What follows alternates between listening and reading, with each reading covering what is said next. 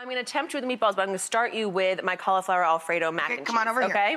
All right, so here's the deal. I've done this trick too. I love this trick. This is such a good trick. You have to, can I just tell you, you've heard it here first. Cauliflower is the new kale.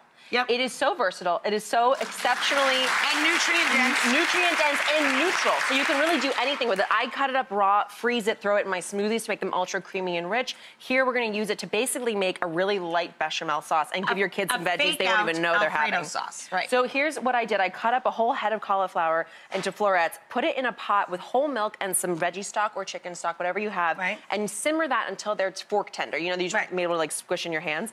And then I'm just gonna take that whole mix and put it right into my blender. And this, guys, I still have some milk, and you'll see I'm gonna add some cheese and a little bit of butter. I'm not like, depriving my kids of the good stuff, but I'm doctoring it up with this bulking agent that actually is so rich and flavorful. With nutrients. So I added about 2 tablespoons of butter into the hot mix of this cauliflower.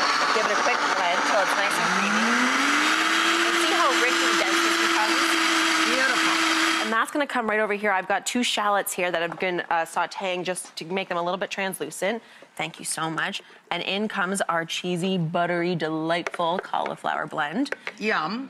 And in with this, I'm gonna mix about a cup of ricotta. Yum. And then, to give it that really authentic, delicious mac and cheese flavor, I've got about a cup of pecorino or Parmesan cheese here as well.